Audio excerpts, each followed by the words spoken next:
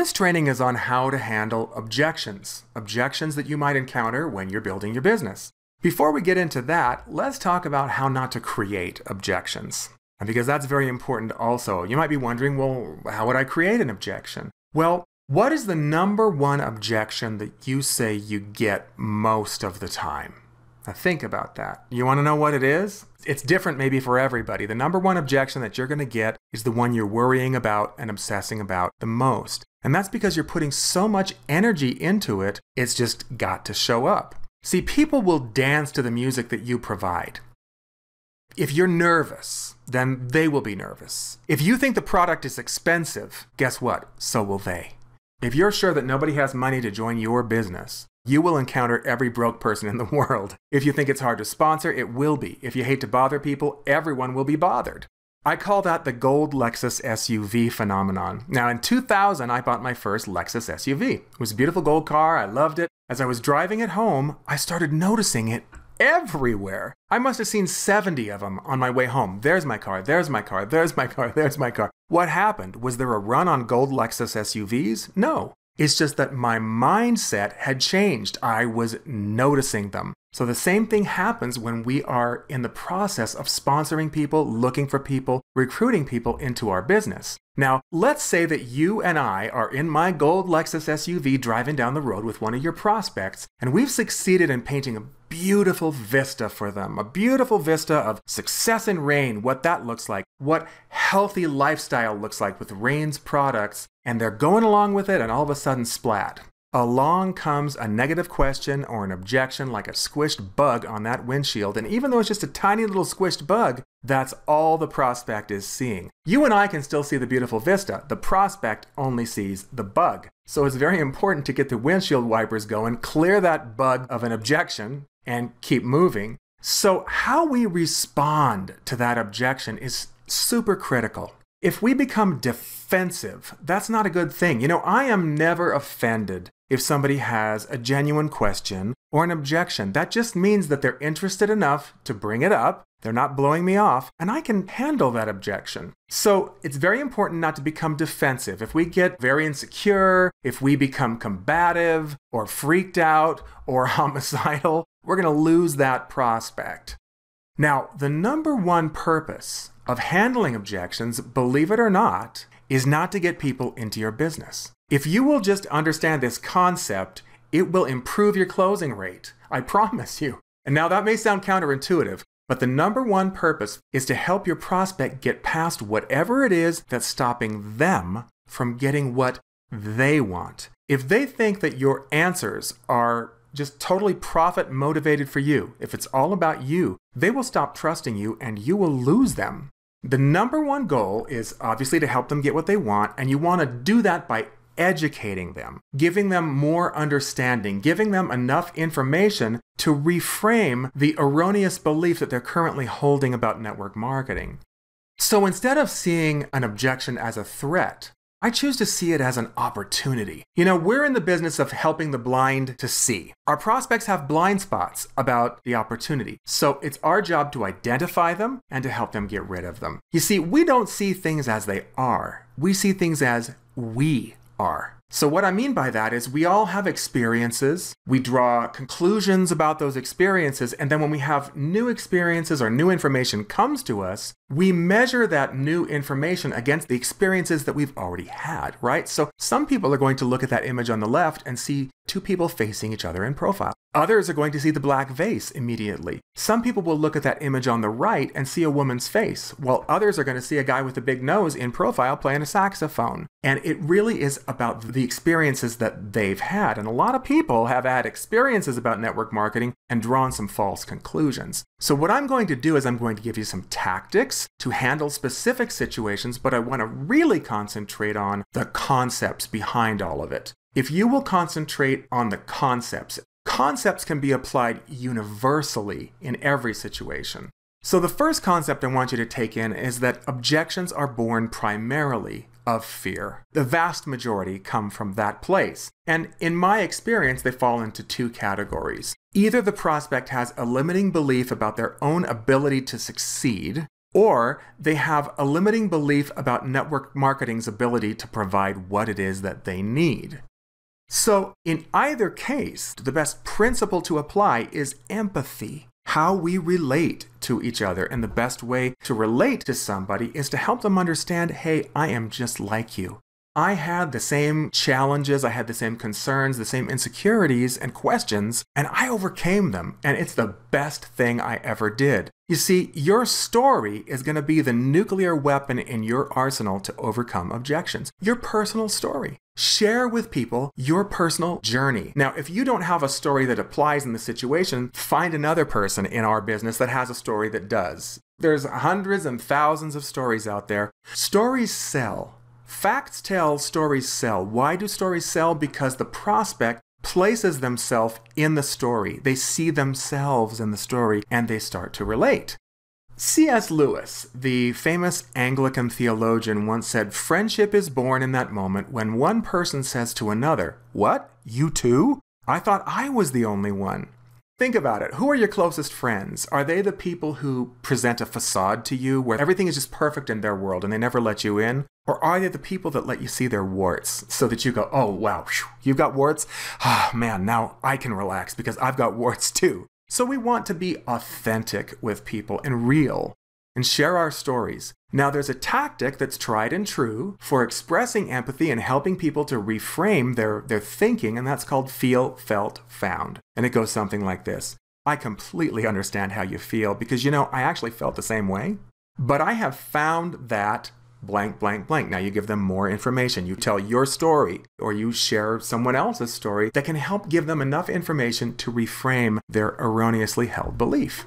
Dr. Stephen Covey, in his #1 selling book, The 7 Habits of Highly Effective People, said in Habit 5 that we should seek first to understand and only then to be understood. Now, why is that? Well, most people listen in order to reply. Think about it. How many times have you been listening to somebody and while they're talking, you're already getting your reply ready? How much can you truly grasp? Effective communicators don't listen to reply. They listen to understand.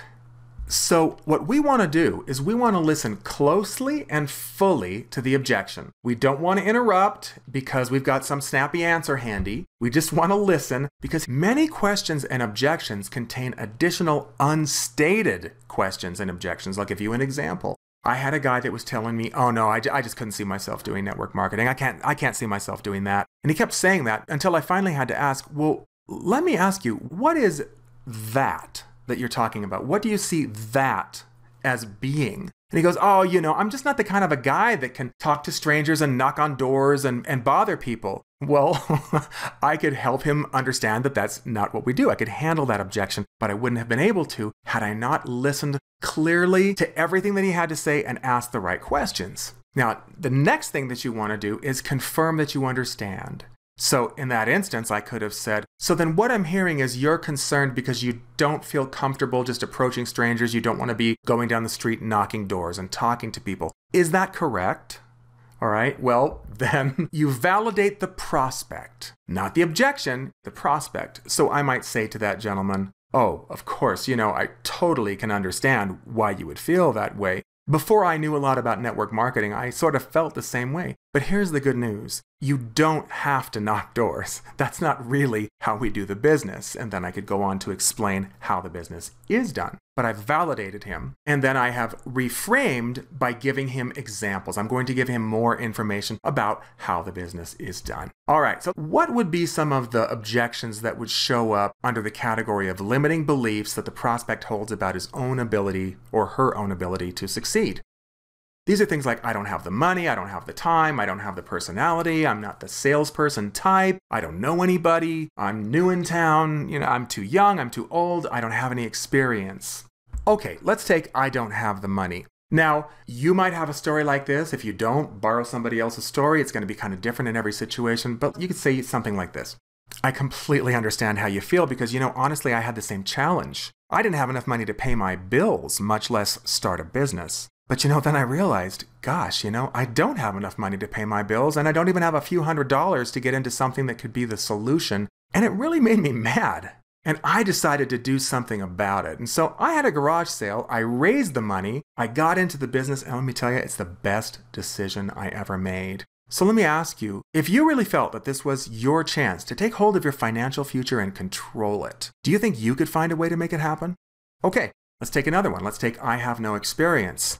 Feel, felt, found. I completely understand how you feel. You know, when I signed up, I was totally freaked out. I put my kit in the trunk of my car and didn't even think about it for 3 months because I was so afraid to talk to people. And I just kind of didn't know what to do next. Luckily, I had a good sponsor and he came to me and he says, Paul, look, you don't have to be an expert to talk to people. And if somebody asks you a question and you don't know the answer to it, there's no shame in saying, hey, you know what? I'm not sure, but I'll find out for you. He says, but you don't even have to run that risk because all you've got to do is hand somebody a video or send somebody a video, and then you're going to follow up with me and I'll be answering the questions, and then you'll hear what I say and you can learn while you earn. So does that put you more at ease about maybe pursuing this, not being an expert? All right. Now let's talk about limiting beliefs that the prospect might hold towards network marketing. What are some of those types of objections? Well, those are things like, I don't like MLMs. I don't want to bother people. Is this one of those pyramid schemes? The top guy makes all the money. Nobody makes any money, or I'll lose all my friends. So let's take some of these. Let's take the big daddy. I don't like network marketing. Now, if this shows up with a lot of emotion, I know that there's a 90+% chance that that person has been in network marketing and had a bad experience. All right, maybe they got into some business, their friend talked them into it, or they thought it was like just buying a ticket in the lottery and they were just going to be rich tomorrow. It didn't happen. So I'm going to try to diffuse some of that anger and I'm going to say, oh my gosh, it sounds like you've got a story. What happened? Were you involved in network marketing before? Then just let them talk. When they talk, it starts to take all the power and all the air out of it. They feel better about it, and they're going to parade in front of you all of the mistaken beliefs that they hold about network marketing and also probably some of the mistakes that they made. So then you can handle those objections one at a time. One of the things that shows up a lot for me is people say, oh yeah, you know, I was in network marketing, but I just promised myself never again.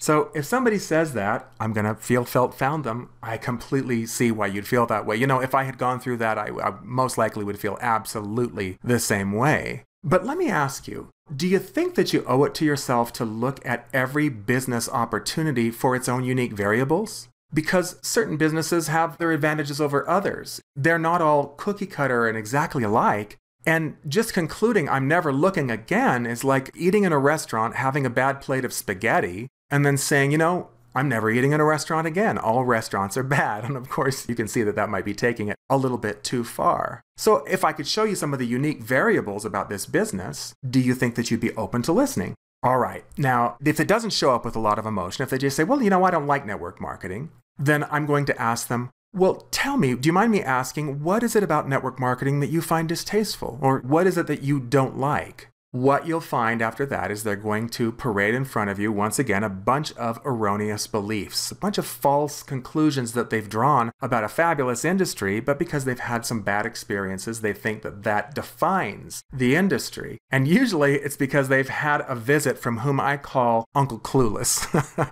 Okay, so this is somebody who went to an opportunity meeting, got all excited, signed an application, and they show up on your doorstep. And they've got goals, they've got dreams, and you are joining their business whether it kills them or you. So they sell you. They make all kinds of exaggerated claims about the product. Man, you're going to sprout wings and fly and think of all the money you'll save on gas. Or they promise you that you'll be rich next month and you won't have to do much work. I'll do it all for you. If that doesn't work, they just start twisting the arm a little bit, manipulating just a tad, or guilting you into it because after all, you owe them. Or they just flat out start begging you. But let me ask you, when that happened to you, how did that leave you feeling? And honestly, would you ever do that to anybody else? Of course not, because you're a nice person, and most people in the world are nice people, and they just wouldn't do that.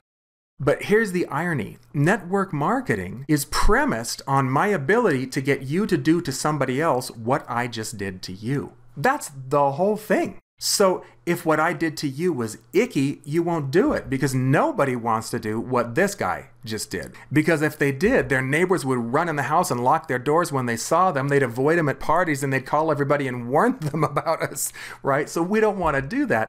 But here's the thing, network marketing is a $180 billion a year industry. Just a few years ago, like 5 years ago, it was a $150 billion a year industry. It keeps growing. It simply would not do that. It could not grow if it was based on annoying everyone around you. So there has to be a professional way to do this and an unprofessional way to do this. Most people encounter the unprofessional way to do it. Why have so many people had that visit from Uncle Clueless? Well, network marketing products are exciting.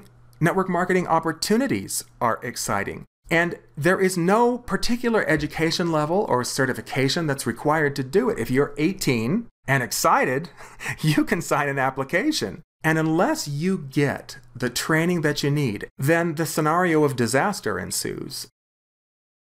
Unsuspecting Mr. Prospect is walking down the street, minding his own business, when along comes excited Mr. New Distributor, and without any regard to the prospect's timing, without creating any rapport, without knowing anything about this person, without understanding what his own goals or dreams or wants or desires might be, excited distributor just starts puking information all over the prospect, and it's just like vomiting your business all over that person, and it usually doesn't go very well. And then what happens is that prospect walks away from that interaction thinking, I have just experienced, quote, network marketing, end quote. And I hate it, and I never want to do it. When in reality, they haven't experienced network marketing. They've just experienced a very well-meaning, uneducated, unprofessional person who thinks they're doing something approximating network marketing, and they're not. I always marvel that people think they can do that. If you think about it, it takes 4 years to get a bachelor's degree to qualify for certain careers. This is a career in which you can literally earn millions of dollars, even millions of dollars a year, and have an international business. So why would you think you need zero education? Thinking about it that way would be like me just deciding tomorrow, you know what, I'm a pilot. I just decided I am, so I'm going to go down to Delta, I'm going to hop in a 747 and start pushing buttons. Well, we all know how that would turn out, right? Well, it's similar in network marketing. You don't have to go through 4 years of college to do it, but you do have to learn the basics. Your company will teach that to you. Your upline will teach that to you. And there are wonderful books that you can read by experienced network marketers. So follow people who've already been successful at what it is that you want to do. So let's take some of these objections. Let's take, is this one of those pyramid schemes?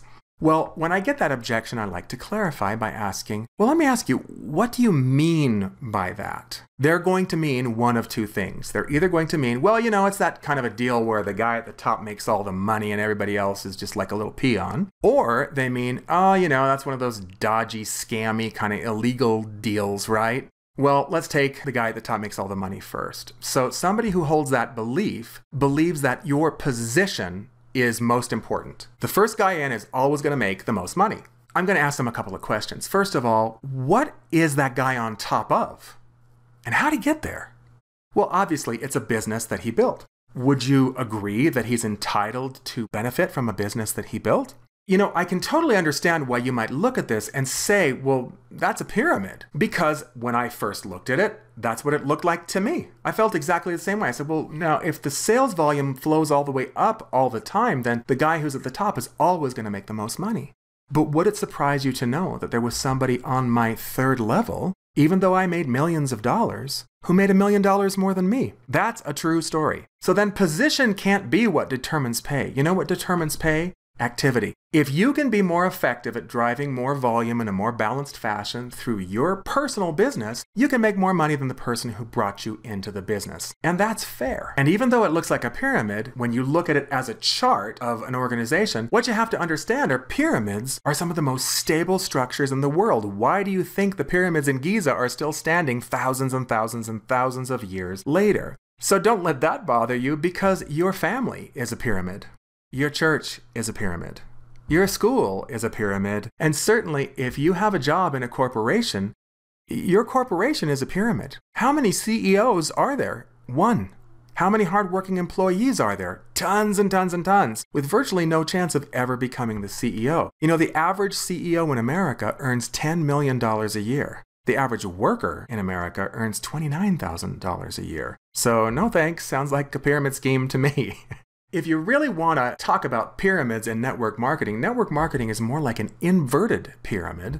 because everybody starts at the bottom from zero. But there's room at the top for everybody. Everybody can be the CEO, and everybody can surpass in income the person who enrolled them. And that's fair. It's also a very moral business model because your success is my success. I cannot be successful in my business if you're in my business and you're not successful. I have to help you be successful in order to assure my own success. Now, you're not going to see that in corporate America. If you're the new guy in the department, nobody applauds when you walk in. It's not like, oh, yay, Paul's here. Let's help him get the promotion. I'm their competition. They want the promotion. In network marketing, that's the first thing people say. Oh, great, Paul's the new guy. Let's help him get the promotion. Because if I get the promotion, so do all of them. Now, let's take the belief that somehow network marketing is a dodgy, scammy, illegal business model. Well, there are pyramid schemes out there. They're very different than legitimate network marketing businesses. Pyramid schemes can look like network marketing, but there's a vast difference. In a pyramid scheme, the product is the money. You pay just to participate. You're privileged to be in the game so you can make money. It's buying a lottery ticket, kind of.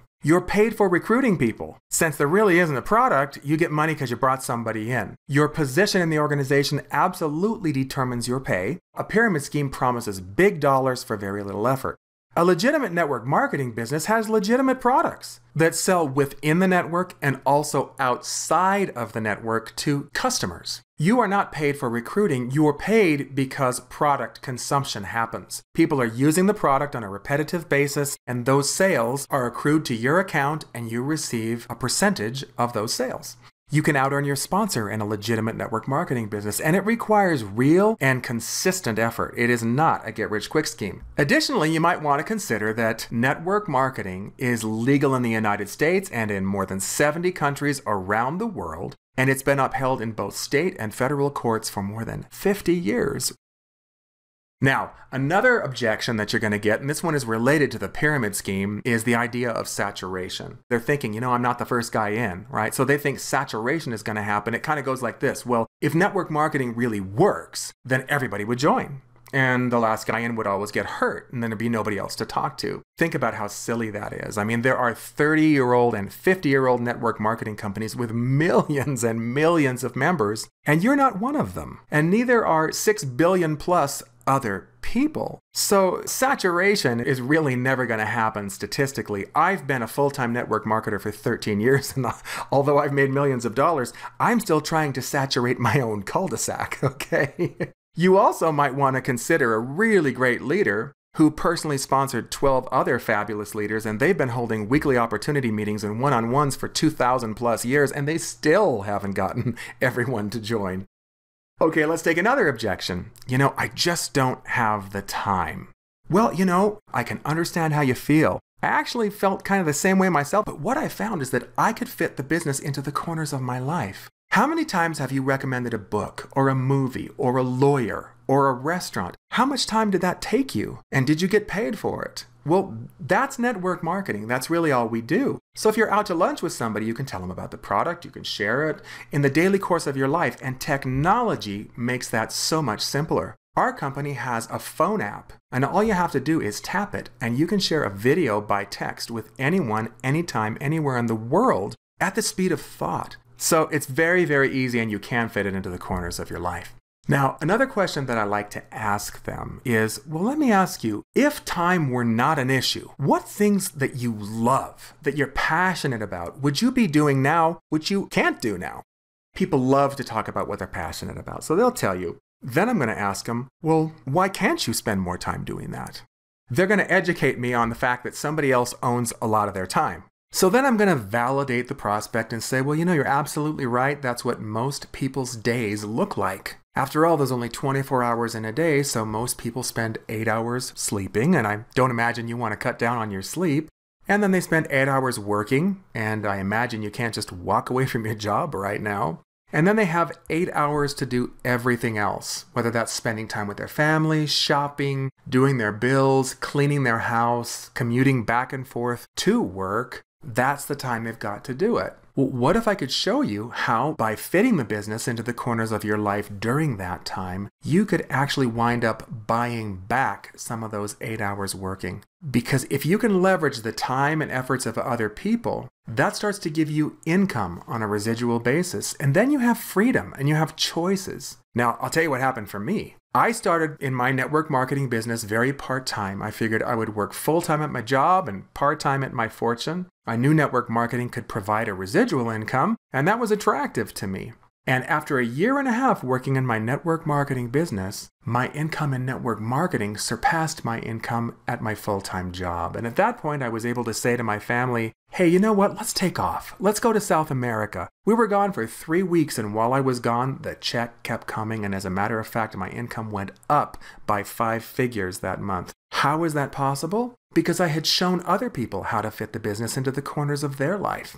And they were showing others how to do the same thing and using a very simple system. And at that point, you just couldn't stop it. It was like a snowball rolling itself down the hill. So does that sound attractive to you? All right. Now, let's take the next objection.